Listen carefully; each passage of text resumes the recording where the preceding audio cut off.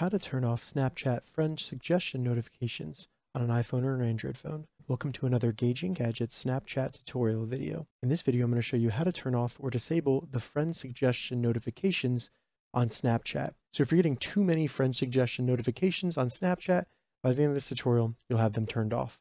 And if this video helps you, please consider giving it a like and also subscribing to my channel because that really helps me out. All right, so to get started, the first thing we need to do is simply open up the Snapchat app on our iPhone or Android phone, and then select your profile icon in the top left of the app.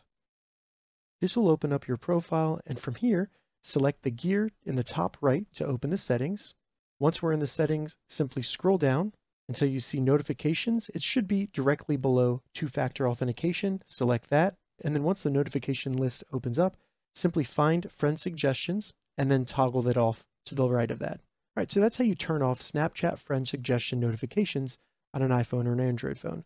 If you have any questions about this, leave a comment below. I'll get back to you as soon as I can. If you'd like to see more Snapchat tips and tutorials, check the links in the description. If this video helped you, give it a thumbs up, and please consider subscribing to my channel, Gauging Gadgets, for more gadget reviews and tech tutorials. Thank you so much for watching.